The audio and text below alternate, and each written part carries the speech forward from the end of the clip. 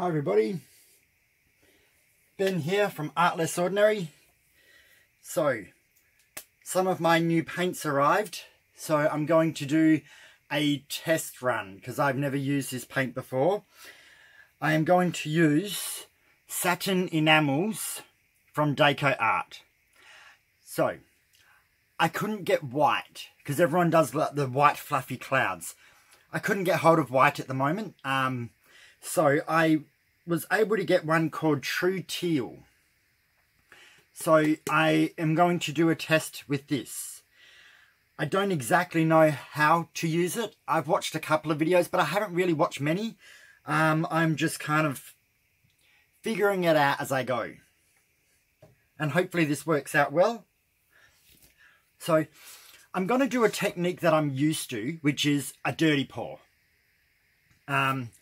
I know how that works when I use the Decoart Americana Metallics. So I thought if I do the same type of technique, but just use the satin enamel, hopefully I'll get different results. Well, similar results, but in a different way. So that is my plan.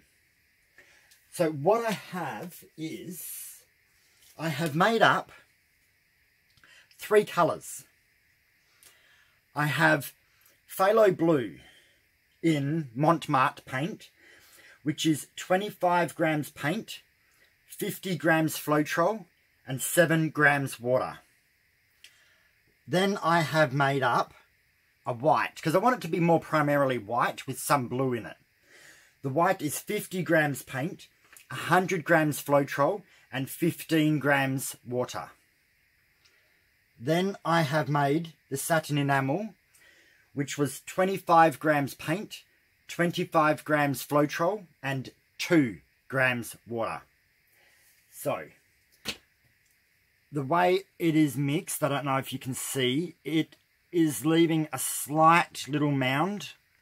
I've only made these up about 15 minutes ago, so there's a tiny little mound, but then it kind of disappears quite quick. So I think that's the texture or the consistency that you're supposed to do it with. So same with this. If you do a little trace, it does actually leave a little bit of a mark there, but it disappears relatively quickly. I don't know. I sometimes think I'm better off to just try it and see how I go. So again, it's not really leaving a mound, but it's not disappearing. So that is the plan.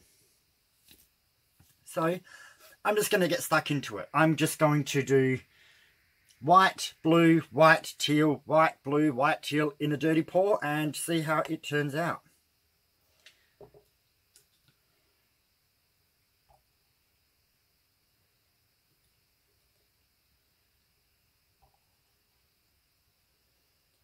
I'm hoping to get fluffy teal clouds, because I'm not going to get white clouds. I should be able to get hold of some white soon. The problem is postage to get here, sometimes it takes its time. It's never a quick process.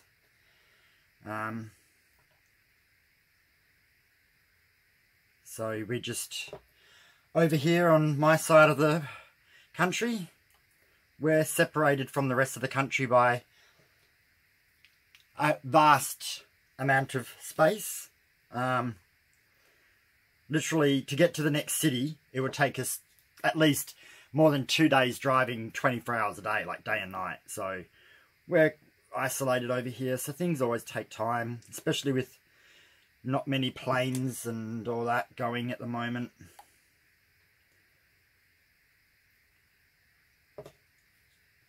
Which I'm a little bit impatient. I'm not hugely impatient. When it comes to paint, I want it now. But I'm not going to cry because it's not here. I just wish I had it to try with.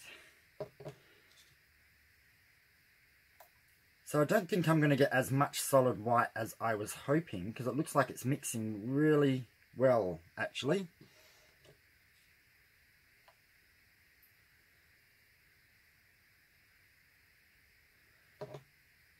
But I can see this satin enamel making effects in the cup.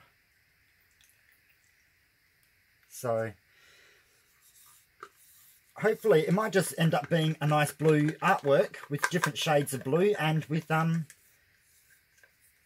cloud pearls or whatever. I don't actually know what they're called apart from clouds. I'm going to call them cloud pearls, okay?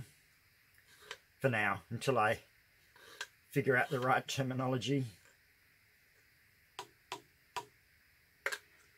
So it's going to be roughly the same amount of paint as if I was doing one of my dirty metallic, dirty pearl pours.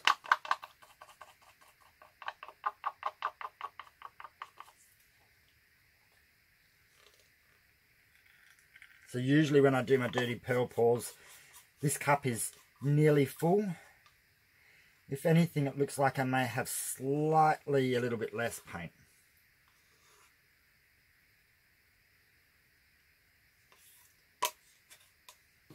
But we will make it work.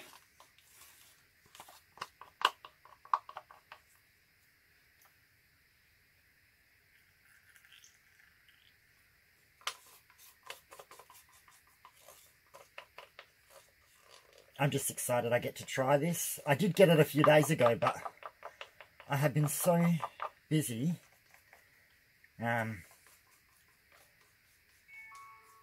Just getting so many things done and organised, and I have a full-time job and I also have a horticultural career which I am pursuing, so I'm doing talks on the radio, so I got to go do a talk on the radio on the weekend, which is kind of taking a bit of brain power,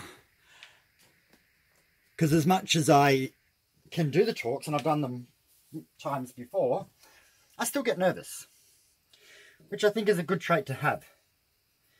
If you get nervous, that means that you're not I'm confident to a degree. I know what I'm doing with plants, but yeah. But that will be quite fun. That's enjoyable. So I am pinching the cup. This looks awesome in here. I don't know. I may just get a whole painting full of blue. That's why I tried making it a lot more whiter, because I was hoping to get different... I didn't want it to be too solidly blue, but it looks like I'm going to get more blue than I actually planned for. I was hoping to get some nice blues and some teals and white with beautiful teal clouds kind of poking their way through. But we will just have to see. And from here, because this is the first time I've actually used it, I've only opened the bottle or the jar 20 minutes ago to mix the paint. This is what teaches me what to do and what not to do for the future.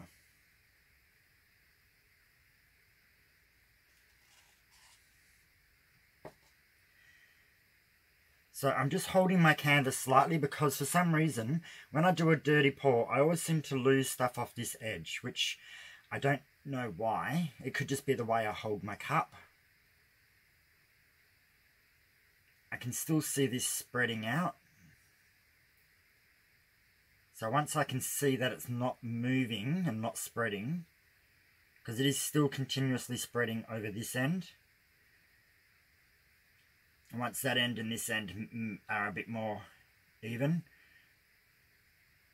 I just don't want to lose my paint over the edge, because from what I have seen, you've got to let this settle for a couple of minutes. Yeah, it's coming back down this end again. I need a pop stick or two.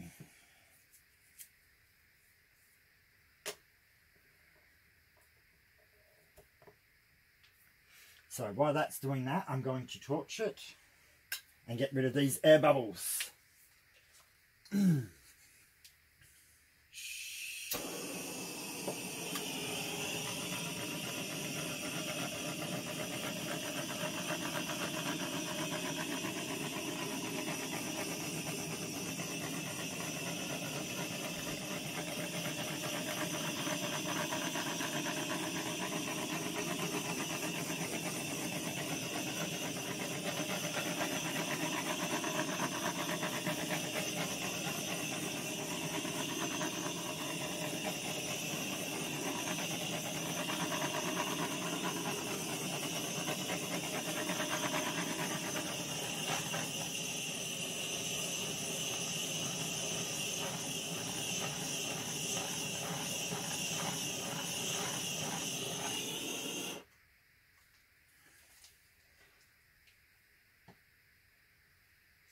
so close to running over this edge, I'm going to have to put a third little pop stick under there. So when this happens, I just put an extra pop stick under. So now I have 3, just a little bit, hoping to push it back the way. If this starts going over the edge, I'm going to tilt. So in preparation, I'm getting gloves on. Yeah, it's going over the edge now, which means I'm going to have to tilt. I will be using my corner catcher. I don't know if I should be or not. Like I said, I haven't really watched many videos of this, of people doing this. I've seen photos and things, but I haven't really spent the time watching what to do. So, that's not wet. So like normal, I always have my corner that I always seem to go to first. And I'm just going to take it slow.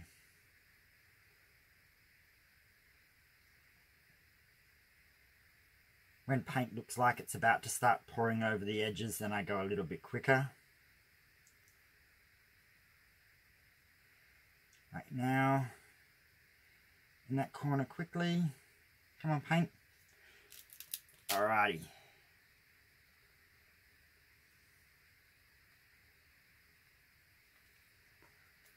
Now I'm going to head down to this corner.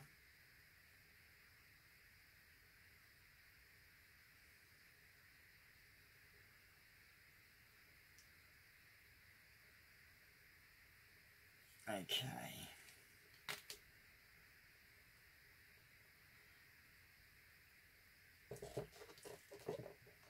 So since I ordered this blue, I did find a white, but I have no idea how long that's going to take to arrive.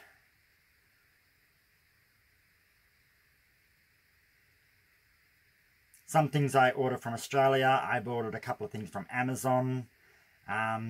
So I just have to be patient and wait for things to turn up. I ordered something from England the other day, because that was the only place I saw that had it.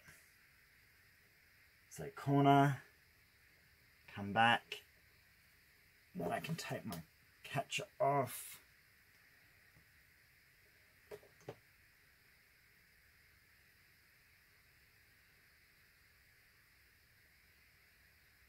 So I'm hoping I get more of those billowy clouds. We will just have to wait and see. In the corner, yep. Come back, take the catcher off. Now, I'm going to get this right out of my way. Check my corners. Make sure they are painted. Oh, I hate it when I do this. I did one of these the other day, and I watched the video back later on, and I'm like, my hair was such a mess. You guys must be thinking, what is he doing with his hair? I know my mum made a comment when she saw the video.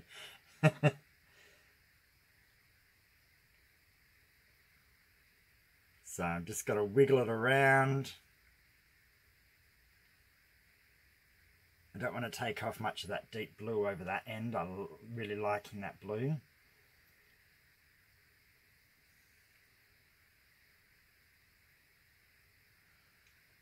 If there is any part you want to remove, you are best to do it now. Do I want to get rid of that one little corner? I might get rid of that corner over here.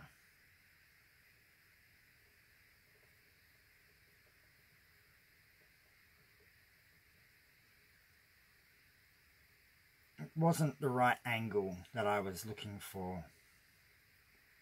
The corner catcher sometimes changes the way that the paint is.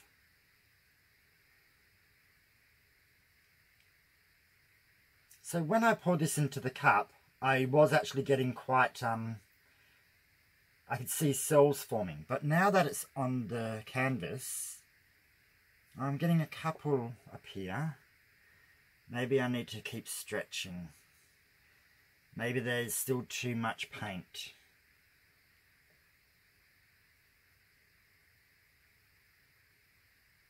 No, there's a few forming up the top there in the darker blue. Pull it up, bring it down.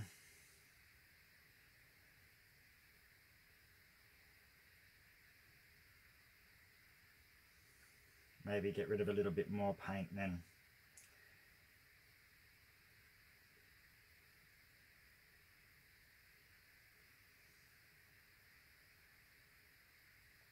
Like I said, because I haven't done this before, I'm actually not 100% sure of what I am supposed to be doing. Maybe I should have watched more videos. I just like having fun. This is like, why not enjoy myself, figure it out. Sometimes figuring things out for yourself is actually half the fun. Even though you can watch a video and see how everybody else has done it, it's like, well, I just might use these ingredients and go for a test run.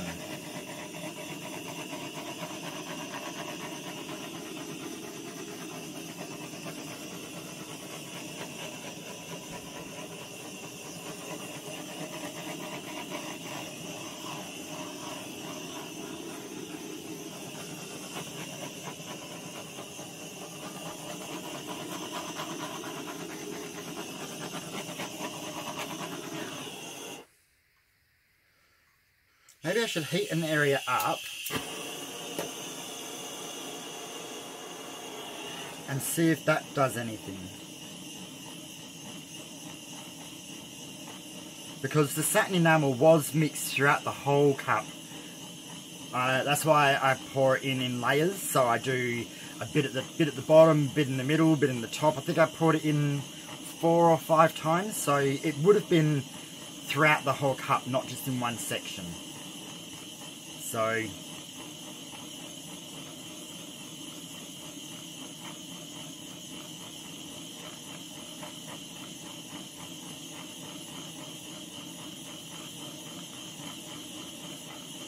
I'm just moving the blowtorch around in a circle over this corner, seeing if anything is developing from heat, and by the looks of it, it's not heat reactive like a silicone is.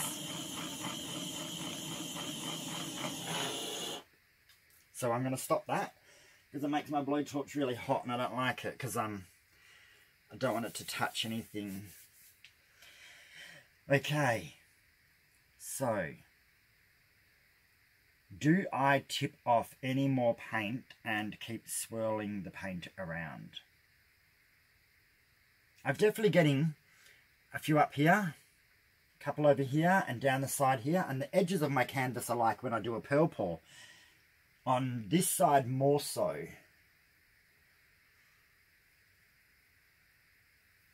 I don't know whether I should just let it sit and wait. Maybe I'll do that.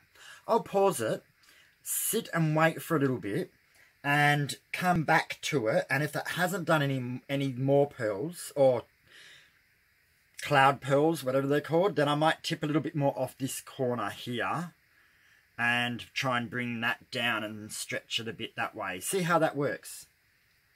Might as well have a try. So I'm going to pause it and we will come back. Okay, so it's been maybe 7 minutes. So what I did was I scraped the bottom, because that's for 2 reasons. 1, so more paint doesn't pull off, and 2, so you can see if there's one side which is still going to drip more than others, and it's not actually dripping anymore. But I've still got these up here, but I haven't really got anything down that end. So I am going to tilt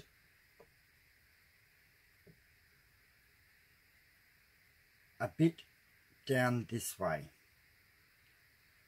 I'm going to pour off a bit of this corner, trying not to lose my center. So just taking it easy, stretching it out.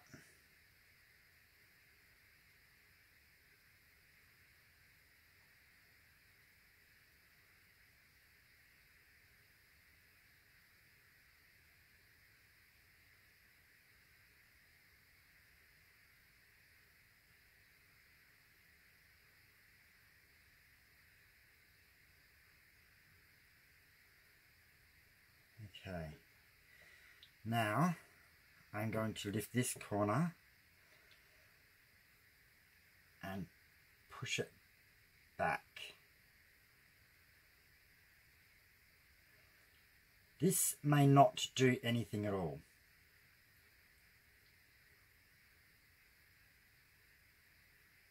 But as they say, you've got to do things to learn things.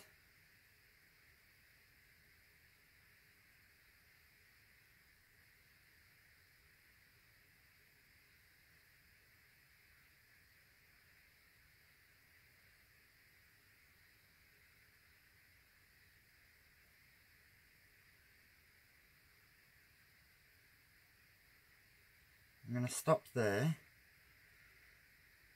because I don't want to push these ones off.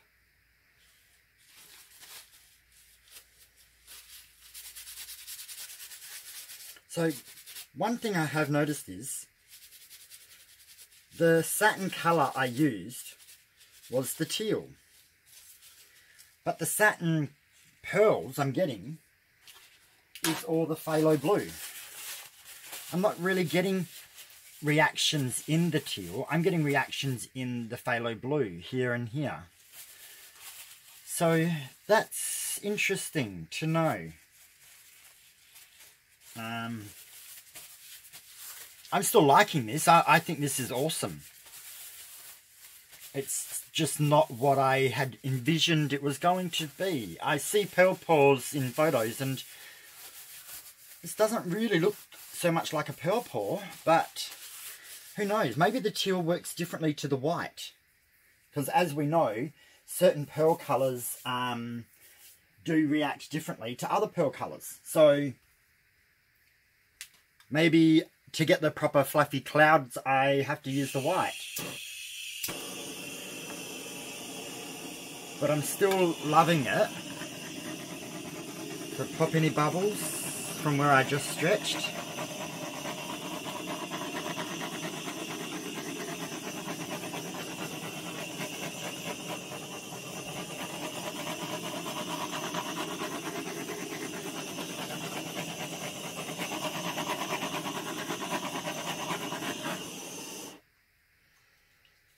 Alrighty. Doesn't really seem to be causing any other reactions. It looks like I could get a couple more pearls come up through here. But these are awesome because they are a mixture of colours. They're not just plain phthalo blue, they're an assortment of colours in there. So this is really cool. I'm really glad that I tested it out to see how it works. Just going to drizzle a little bit over this edge.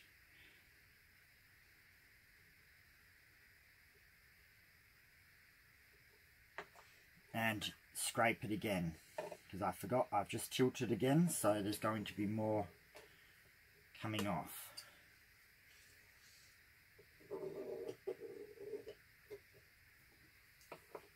So this was a fun experiment. I am going to probably go back and watch a couple more videos before I do another one. Like normal, I did watch 1 or 2 videos of Julie cuts. I really like Julie. She's been inspirational to a lot of my work. I find her an excellent teacher. She explains things well, and I don't mind listening to her. Some people you can understand easier than others. I'm Australian. I quite easily understand Australian accents. I can understand some American accents better than others. Usually the the quite pronounced accents. Sometimes it's a little bit harder for me to comprehend. But yeah, and it's just fun. You watch what lots of people do, because you will find people do things quite differently, and people use different paints.